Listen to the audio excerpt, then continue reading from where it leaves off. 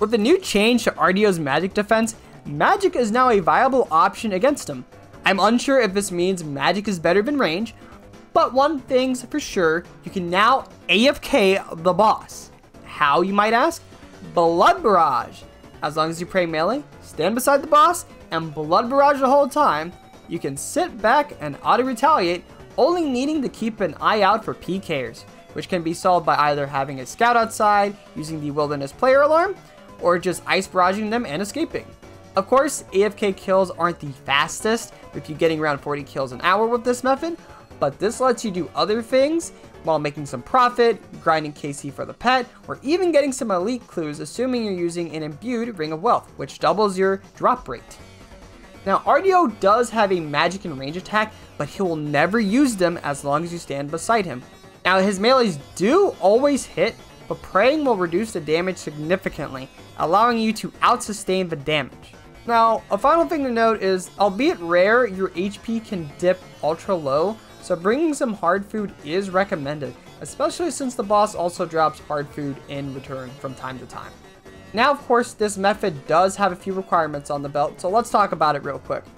You do want Ancients unlocked and 92 magic for Blood Barrage, the strongest magic spell for sustain. And of course, the higher the magic, the better. You need at least 43 prayer for Protect from melee, which alongside Protect item is the only prayer you really need.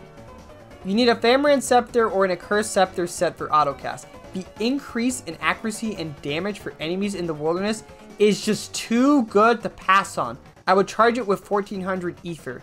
The spec is also nice. The armor we're going to be using is Bloodbark, which requires 60 magic and defense. It amplifies how much you heal from Blood Barrage even further. This armor set is so important. As for gloves, I bring the Tormented Bracelet with 70 plus hit points for more damage, but Bloodbark gloves work too. The Occult is a cheap and powerful amulet requiring 70 magic, so we bring that.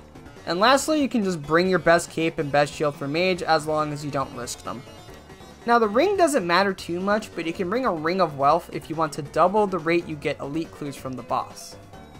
As for inventory, a few restores is nice. Just remember you'll typically be getting loads of restores from the boss and the occasional food drop to heal up in between kills, only if you get super low. I'd also bring runes for Blood Barrage, Ice Barrage for PKers, as well as brews and some hard food to survive PvP encounters. Bring a looting bag for the drops, I think that's pretty self-explanatory, and a teleport to teleport away from 20 plus wilderness, so a roll seed pod or charge, glory, Ring of Whotf, any of those. Another recommendation is having a high hit points level, as this will reduce the chance of your health going critical. Now bear in mind, there is a bit of a gear risk when bringing this setup, even with Protect from item on, so be mindful of that with PKers. Do not go full AFK because you can die. But that's basically the method. Credit goes to my friend Draco for this. I hope this method proves useful to some players. But with that said, until next time guys, farewell.